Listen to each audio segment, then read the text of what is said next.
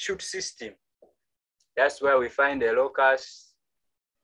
That's where you find the locusts, the grasshopper, the leaf miners themselves. Okay. So there again we have the stem borers. Stem borers. For them, their work is only to go into the stems. For example, the maize stalk borer. Are you seeing a picture here where my cursor is? Yes. Hello, hello. Yes. Have you ever seen such a pest? Yes. All right. So this pest destroys the leaves. And all of us know that the leaves are very essential for photosynthesis to take place. And then we have the fruit eaters. For example, you yourselves, also you are pests. Do you believe that? Yes. You're a pest. Yeah. Okay, so you compete with the monkeys. Okay, so now here we have the birds. These birds, they like eating our fruits, our fruits such as the guavas. You find them on the guava trees. The monkeys, you find them enjoying our bananas, our jackfruit. Okay, they become a big problem. And then the number 2 classification according to level of damage. Shania, read for us. Read for us. Major pests. These cause much damage which needs to be controlled, like those that attack flowers and fruits, which are vital organs. Minor pests. These cause relatively less damage, for example, those that attack branches, which are less vital. Yes. So now here, all of us, we know that there is a damage which is very major. Major damage is this is whereby the most important part is destroyed. For example, if they eat up the leaf, the flower, there is no way we can get seeds, because you all know that system of the leaf in biology. I've covered this. You have the flower, the ovules, the ovary, those things. When the flower is destroyed, it means that we shall not be able to have the seeds. So that part is very vital compared to other parts, such as the branches. So the pests which cause minor damages, they don't need quick response, okay? But those ones which affect the vital parts, the organs, for them, they have to be controlled very, very fast, such that we are able to get something from our crops that we have planted. Okay, is that fine? Yes. Okay, let us look at the next, number 3. Number 3, next classification is classification 2, according to mode of feeding, in brackets, mouth parts. Okay, so now here, I normally tell my students to be very careful. Don't look at your friend's mouth when we reach this part. Okay, so here we classify according to piercing and sucking.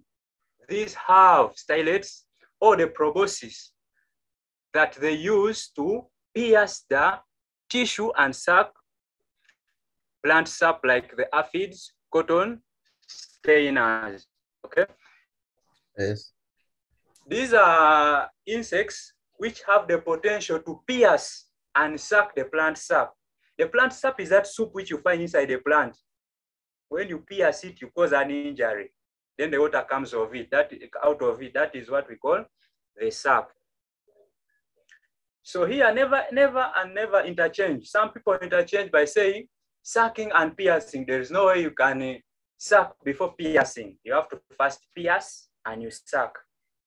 And then the next one says biting and chewing. These have strong mandibles for biting and chewing of plant parts. If for example, where do you fall here? Malcolm. Biting and chewing. And then Shania. Biting and chewing. You mean you don't pierce and suck? No. Okay. So biting and chewing, the mandibles are very strong. For example, the locusts, the monkeys. Okay. So number 4, Malcolm, read for us number 4, classification to where they attack crops from. Field pests. Yes, please. Field pests attack crops when they are still in the field, like rats. Storage pests attack the produce in stores, like weevils and bean pratchett. Yes. So these pests are classified according to where they attack crops from. There are those that wait for you to first get the harvest from the garden and you put in the store, and then for them they will enjoy from the store. While there are those that enjoy while they are still in the garden. The field simply means the garden. For them, they will just wait for you to first plant, then they come and enjoy. Like the squirrels. The squirrels will come and enjoy your groundnuts. When they are still in the garden, they will come and eat your beans. The rats enjoy chewing cassava, carrots, and the rest. So the storage pests, for them, they wait for you to first stock the produce. For example, the bean weevils. How many of you have seen a bean weevil before? Me. Have you ever tasted it? Because sometimes they cook it somewhere. However.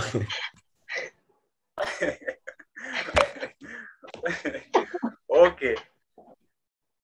So let's have number 5, classification according to number of plants attacked.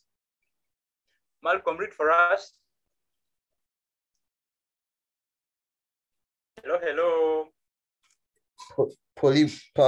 Polypagous pests.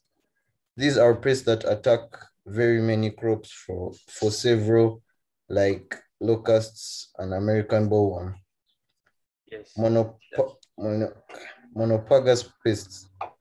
These pests feed on only one crop for survival, like maize weevils, banana weevil, coffee mealybugs, among others. Yes.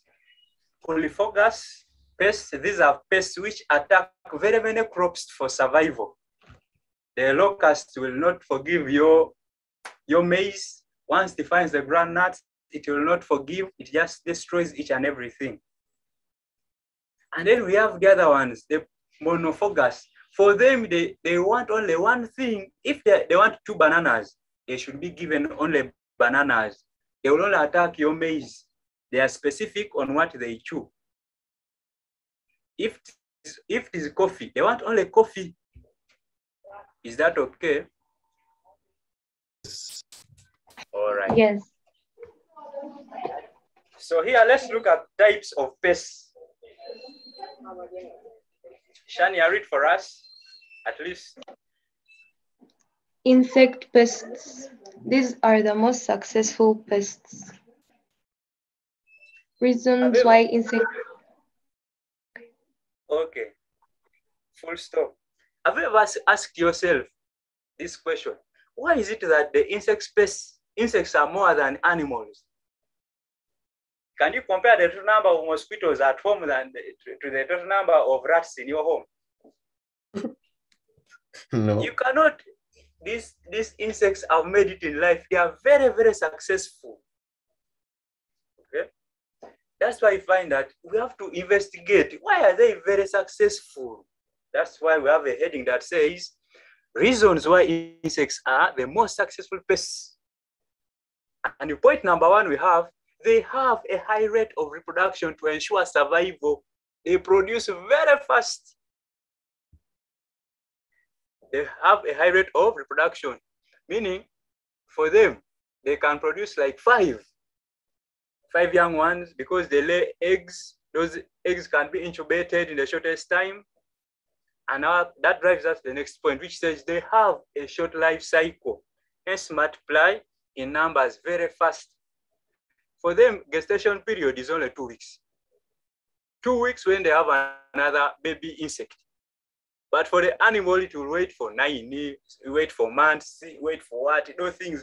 For the case of these insects, for them, they have a shortcut.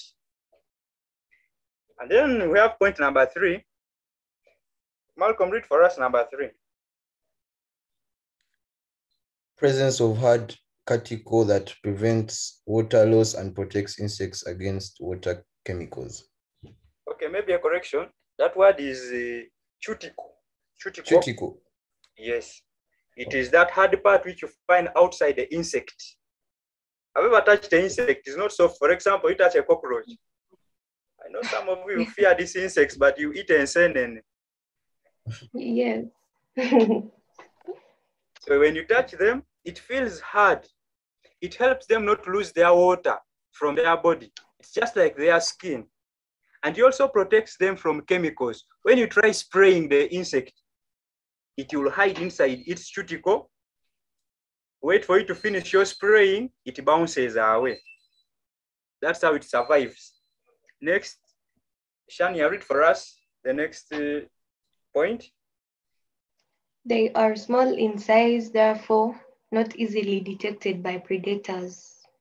Yes, they are too small in size. You know, an advantage of being small in size is also there. Don't laugh at people or insects which are very tiny. They have survival techniques. For you, there are some places you cannot hide, but for you, you can hide to run away from predators. Okay? If you look at, for example, let's talk about a grasshopper and a rat. Which one can hide away very fast from a predator? I think a cockroach. Yes, for it can hide. Yeah. It can hide. But for these bigger pests, they can easily be detected. And then you just see a person get chasing after a rat to kill it. But when the cockroach is hiding under his bed. Okay, next we say, here we are saying that another reason why they are successful, they require little food and to produce energy, okay? They use little food to produce energy. Not like some of you, you eat like 20 kgs and you produce even a half tons of energy. For example, you look at the way the pig eats. If a pig can eat, you may think it can plow a garden. But it cannot even plow. So that's why we're saying these insects eat less and produce a lot of energy. That's why they're able to survive. Yeah. And the next point here, Malcolm, read for us the first one. They have an exoskeleton that protects the inner organs against mechanical damage, maintains a small size, discourages predators from feeding on them. Yes. The exoskeleton, if you touch it, it is very rough. Okay? Yeah. That skeleton has helped it to protect the internal organs. All of us know that its skeleton is outside. Ours is inside. For it, its skeleton is out, which has enabled it to hide away from predators. And also it maintains its small size. That skeleton enables it to control the size. Even if it eats so much, it cannot increase in size. It is just that normal size. Next we have, Shania, read for us. They secrete uric acid, which requires little water for excretion, hence preserving water in their bodies. Yes, please. They do what? They secrete uric acid, which requires little water for excretion, meaning they use little water to expel out toxic material from its body. For example, urinating. It will use very little water to produce urine, and it maintains the rest of the water in its body for survival. Yeah. Next we have, most of them feed on a wide range of materials. Have you ever imagined, you get your beans, you put them in the store, you keep it for 1 month, you think your store is safe. You can remove the beans out, you find the bean weevils smiling inside the bag. Okay. You wait, how do these things survive? I thought even they don't have what to eat. Okay? So now, for them, they can survive even if you have hidden them inside a room where they don't have what to eat. They can decide to just eat even the sack which you have kept them in, because they eat everything. They can start chewing your timber. Okay, an example is the rats. The rats don't mind. For them, they don't care because they know they can survive even in hard situations. Yeah. So let us have the next one. Shania, read for us the next one. They are easily adaptable to the changing conditions, like they have lived on Earth. Yes, On this have Earth. survived. They have survived on Earth year after year, because when it is rainy season, for them they can survive. Dry season, they can survive. Whether you spray them, they will survive, because they have a changing mechanism and ability to adopt the hard situations. Okay, so sometimes I think some of you may assume if God could help you to be like these insects, because for them they have made it in life. In hard situations, they are there. In the what, they are there. So let's have the next point. It says they have a defensive mechanism like sting, spikes, and their legs have pungent chemicals against enemies. Okay. Wait, have you ever been there and then who has ever been stung by a bee? Me. You enjoyed or you cried? Tell us the experience. It was painful. Lying. So that was the mechanism of defending itself from the enemy. Some of them, you just touch it, the legs, the spikes are found on the leg. If you look at the leg of a cockroach, it has those parts that pierce. Okay? Yeah. Those parts are the ones which do what? Which help it to run away from the enemy. Enemies. So I don't know, are you an enemy or you a friend? We are friends. How can you be a friend to a cockroach, my friend? Holy. You don't harm it. My friend, the day monkeys will cane you, you'll know that they are not your friends.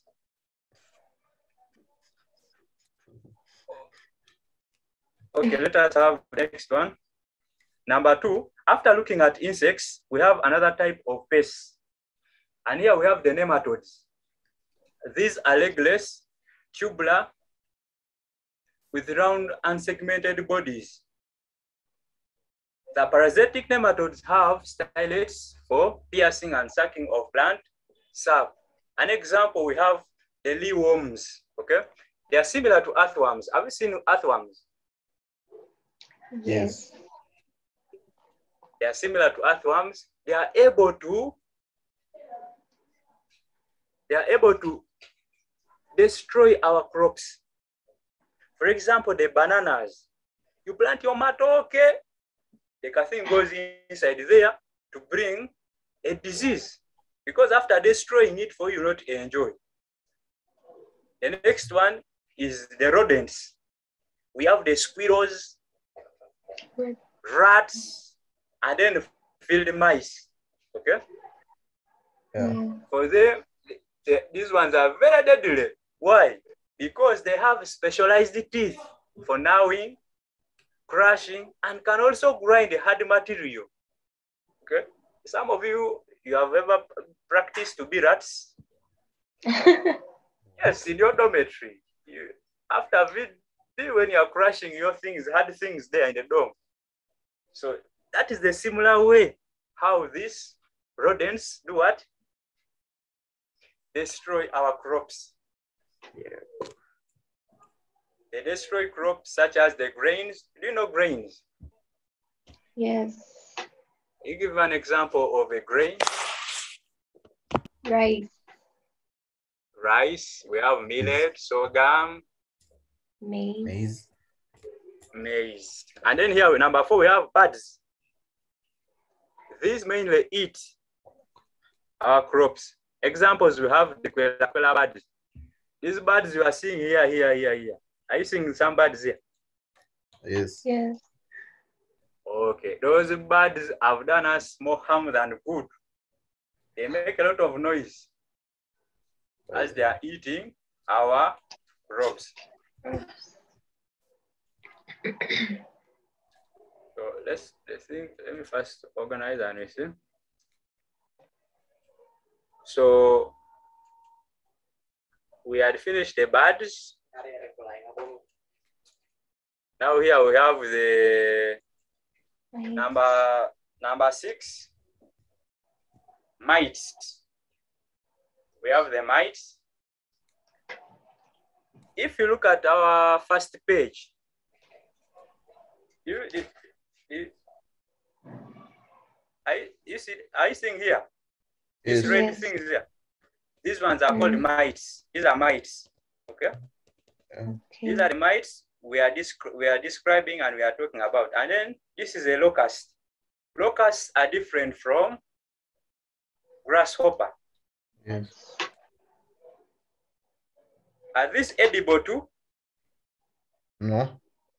I hear some people eat them. You just hear, but the day they'll cook for you, you'll believe. They are not edible to some regions, okay? But some people consume them. Okay, so now let's continue. We are talking about mites. Mites, they lack wings. They attack citrus fruits, tea, cotton, okay? Citrus simply means the orange trees, orange, lemon. When somebody talks about citrus, yes, those are the things we are talking about. Tea, cotton. When mites attack crops, the leaves turn yellow and later fall off.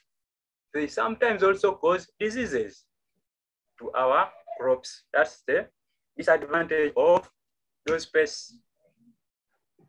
And then there we have bacteria. Can you believe that even bacteria is a pest? Hello? How is it a pest? Bacteria attacks crops and causes a disease. Okay? Diseases such as banana wilt, banana bacteria wilt. Okay? Because in our definition, we said is any living organism which destroys our crops. So a bacteria destroys our crops. Okay? That's why we classify it under a pest. So the next one we have viruses. Malcolm, read for us, what does a virus do? These are tiny and only capable of living when inside living tissues of hosts like cassava mosaic, groundnuts, rosette. Yes. Viruses, just as today, you are hearing about, or you have known about coronavirus, but that one doesn't affect our crops. We have other viruses which attack crops and they cause diseases. In your biology, you have covered a virus as being tiny living organisms which only can survive inside the tissues of a host. A host simply means either a person, a plant, anything where it can survive from that, because that place is able to provide it all the necessary conditions for its survival. A virus cannot survive on a bare land. You cannot find it on the road. Okay? Because after some time, it will lack the necessities for survival. And these viruses can cause diseases to our crops, such as the cassava mosaic. When we reach that part of studying about diseases, we shall see how cassava mosaic looks like, and then we shall look at how groundnut rosette also looks like. And then number 8, and it is our last pest. Here we have the fungi. They are either parasitic or saprophytic, meaning they survive on others, or they have the potential to survive on decaying matter. Is that okay to everyone? Yes. All right. Is there anything you'd love to know that you have not understood as far as what we have covered for now? No. No. Everything is clear? Yeah. Yep. Oh, all right. That's great. So let us look at damages caused by these organisms. Okay. Is there any damage you know of? Hello, Any what? hello. Any damage which can easily be caused by these organisms, the dangerous pests. Any damage? The damage. Yes. Tell us one, Shania. Like bean weevils, they create holes and it can prevent the beans from germinating. All right. Malcolm, any? Some destroy roots, Mm-hmm. stems. Very good. So now, do you know what you have said? You have answered the question which says, what are the effects of pests on crops? Hello? Yeah. Yes, you have answered the question which says, what are the effects of pests on crops? Not what are the damages caused by pests on crops. Are those things the same? No. No. All right, so here we are looking at the first one, which says they destroy seeds, hence interfering with germination. If our seeds are destroyed, there's no way they can germinate. Look at a scenario whereby you are a farmer, you go and buy your planting material, the seeds, you plant them, and then from nowhere the birds come and eat everything like the chicken. The chicken can eat all the seeds. If you have planted simsim, if you have planted sorghum, millet, it can go and eat up each and everything from the garden. You just get annoyed. I don't know what solution you would provide for that hen, apart from the knife. Okay, let us have the next point. It says they reduce seed production by attacking the flowers. Just like how we had covered before there in some page, whereby we are talking about these flowers being very vital and essential.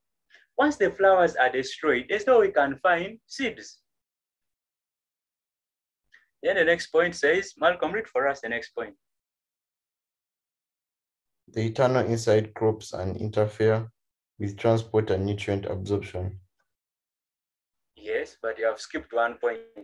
Oh, sorry. They destroy growing parts and cause disordered growth of crops. Okay. Here, if they destroy the growing parts, do you know, have you drawn parts of a flowering plant? Yes. In which class? I think in P4. Even second. In senior 2, term 1, Yes. you studied in biology. Yes. Yeah. Can somebody locate where the axarius roots are found?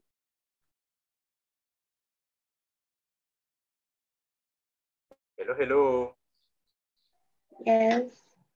Can somebody locate where the growing parts are found? If this plant is just emerging out of the soil and is maturing, there are some parts which are very essential. For example, if you look at a banana when it is growing, okay, have you ever seen a banana growing? Yes. Yes. That is very good. When a banana is growing, it first introduces the first leaf, okay? And that leaf moves, it grows. But if that leaf is destroyed, that is the end of the story. The growth life cycle is distorted, meaning it will take long to grow. That's what we call stunted growth, okay? Yeah. Shania, read for us the next point. They tunnel inside crops and interfere with transport and nutrient absorption. Very good. If you look at a maize plant growing, a maize plant has the shoot system and the root system. The shoot is the leaves and the flowers and the rest. And then the root is where we find the root beneath the soil. If we destroy the soil from the middle part, in between the shoot and the root, we are going to disconnect the movement of plant nutrients and water. Okay? The water will not be able to move from the ground up to the leaves. That alone can lead to poor growth and distorted growth, stunted growth of the plant. You plant maize, you expect to enjoy the fruits of the maize after 3 months. You are waiting for 5 months just because of that mistake, that effect of the pest. That's why we need to control these pests while they are in the garden. The next point says, they eat leaves, hence reducing the rate of photosynthesis. Just like this one here, you are seeing here at the extreme corner on your right.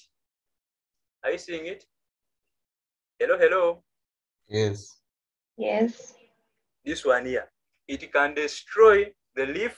Once it destroys the leaf, it means that you are not going to harvest anything, because this leaf is important in formulation of food.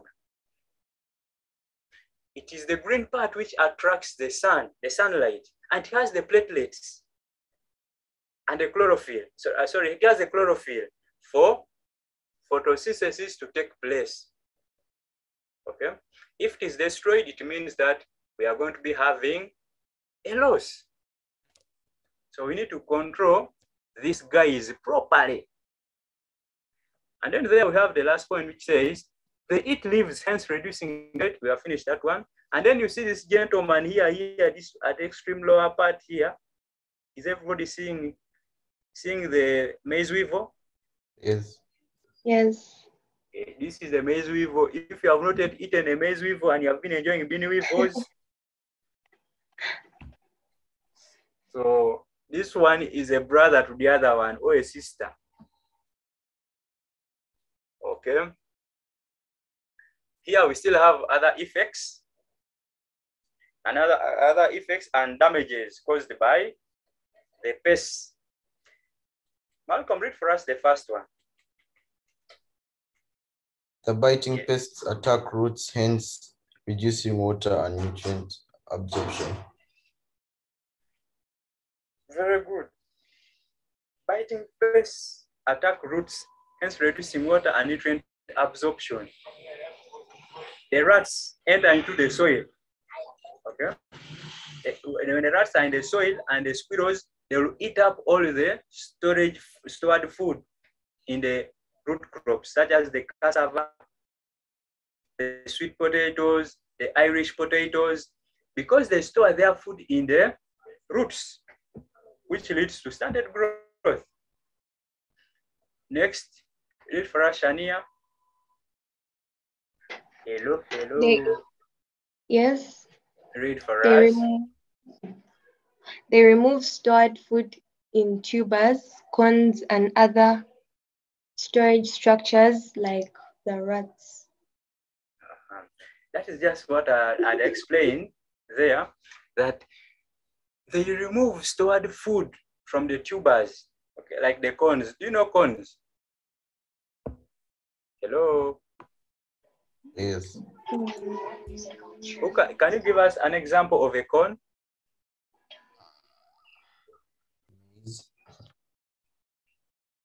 An example of a cone? Maize. Pardon? A cone. Maize. And then maize. Maize is not a cone. What a cone? Maize is not a cone. We have tubers. Do you know yams? Yes.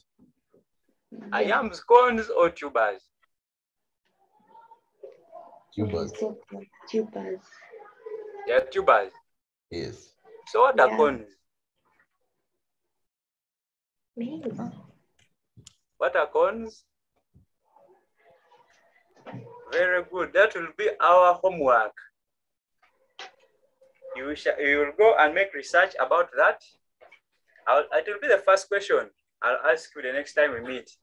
Is that well? Okay. Yes. You can make some research and then you look for findings and then you'll tell us, you'll present to us what you have been able to discover. You can differentiate between tubers and cones. Maybe I guide you when you are researching. Go and study about vegetative propagation. Okay. Asexual and sexual propagation. You'll find details there and you'll present to us. So our next point says the suckling pests remove plant sap and cause loss in plant vigor, like the aphids. Aphids are very small insects. We are going to see them in the next page. Their work is only to remove the water, the sap from the plant, which makes, just like you, if you have bed bugs and they are busy enjoying your blood, you cannot remain the same. Okay, you can't remain the same. You'll become malnourished. If you look at the cow and the cow has ticks, the ticks are enjoying from it. The cow becomes irritated. That is similar to the crops. As long as the pests are there, it will not be able to germinate properly. Shania, read for us the next point. They inject saliva, which is toxic to plants. Yes, it's saliva. It is very toxic. It carries germs, pathogens. Okay, it carries pathogens which are able to transmit a disease into our crops. So we have to control these pests as long as we see them in our gardens. Malcolm, read for us the next point. They cause crop loss by contaminating products with waste and hence poor quality output. Yes, these guys, once you keep your produce in a store, they will go and urinate there. They go and defecate. Okay, by the time you remove your produce to take to the market, the price will be very low. They tell you, you guy, what have you brought? You have brought maize. It is even having feces of the rat. They'll give you, they will pay you very little amount of money. Okay, that means that these pests have the potential to lower our quality of the produce. And then the other point says pests increase the cost of production because their control is expensive. How much do you think a pesticide costs? Hello? I'm not really sure. Yeah, I'm not sure. Yes? On average, if you have 1 acre of land and you have planted your maize, and you need to control these guys, the pests, you may spend like 150,000 to 200,000 just buying the chemicals to spray. Remember, you have not even put in the budget for labor, the person you are going to use. At the end of the day, you'll find that you'll be making losses. If you spend like 200,000 on maize, at the end of the day, you get very few kilograms. And they tell you a kilogram is only 300 shillings. Okay?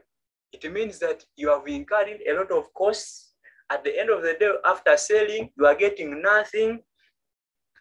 If it were me, I just run away from digging and then I give up. But serious farmers never give up.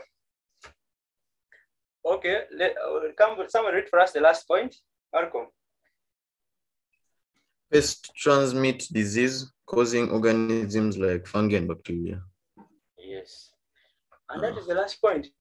It has the potential to transmit diseases. The pests such as the locusts, aphids, grasshopper, for them they are able to spread, okay, from one place to another, one plant to another. But these organisms, the fungi and bacteria, are able to transmit and even cause, okay, they are able to cause a disease. Is that well? Yes. All right. Is everything okay? As far as what we have covered? Yep. Okay.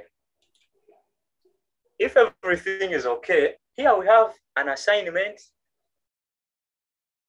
which I need you to tackle. Is anything that we have not covered amongst these questions on our screen? No.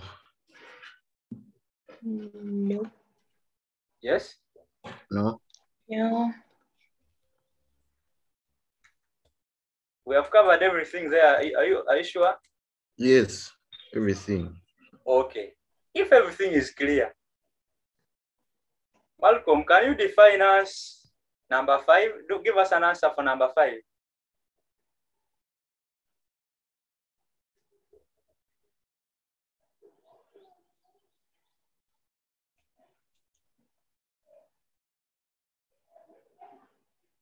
Malcolm, we are waiting.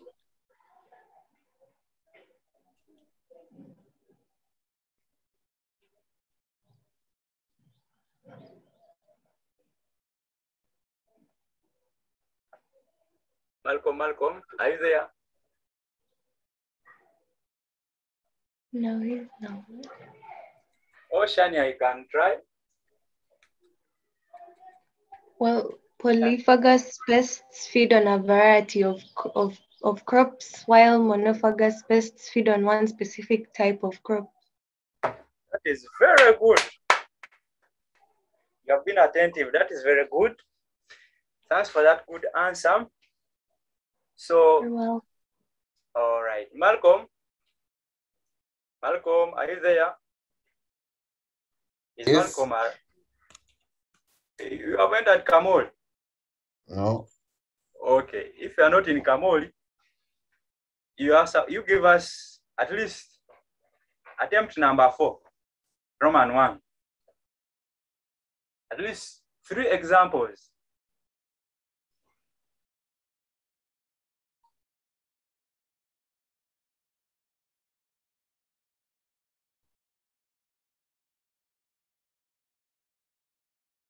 Is Malcolm with us? Hello. For biting pests and chewing pests, I can give grasshoppers. Yes, grasshoppers. Termites. Yes. Caterpillars. Yes. Locusts. Yes. Yeah. That is very good. Thanks so much. That is very, very good. That shows that you have been attentive and you have been in class. Yes. All right. So I expect you to attempt this assignment and forward it in your class platform. Is where I'll find it. Is it well? Okay.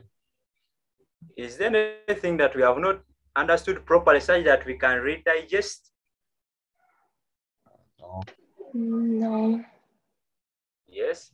Everything is okay? Yeah. Yes. So here we have the caterpillars. Are you seeing them? Yes. Yes. So I would expect you to attempt this assignment. And the last number is also very, very essential. List 10 examples of pests you have ever seen in your school garden. Have you ever seen any? We don't have a school garden. A garden, have you seen any? Apart from your school garden? Yeah, okay. Yeah, I've ever. An example? Squirrel. You have seen a squirrel in your school garden or somewhere else? No, like a normal garden, not school garden. That is very good. All right, thanks so much. You're welcome. If there isn't anything else, is there anything else? No. All right, I think our lesson for today has ended. Maybe I take you through this. I think this caterpillar also here. Yeah. Hello. Yes. This is a caterpillar, and then this is the American bollworm. Yes. I mean, so this is the cotton stainer. This one here, are you seeing where the cursor is? Yeah. Yes. This is the cotton stainer. For its work is only to absorb the nutrients from the flower of cotton. So after there, we have, let us first go back and then we be able. Are you seeing the effect of the caterpillar on maize? Have you ever bought maize, by the time you open inside, you have a lot of appetite, and then you open and then the guy just smiles at you. Okay, so this is a gentleman, Mr. Caterpillar, hiding inside our maize. So this one we have seen. I want to show you aphid. This is an aphid. This one here is a field pest. Okay, it attacks crops while they are still in the garden. You never see it in the store because the condition inside the store does not favor its survival. Is that well? Yeah. Yes. So I think that's all for today. We shall meet next time. May the Almighty God bless you and have a good evening. Same to you. Okay, goodbye. Bye.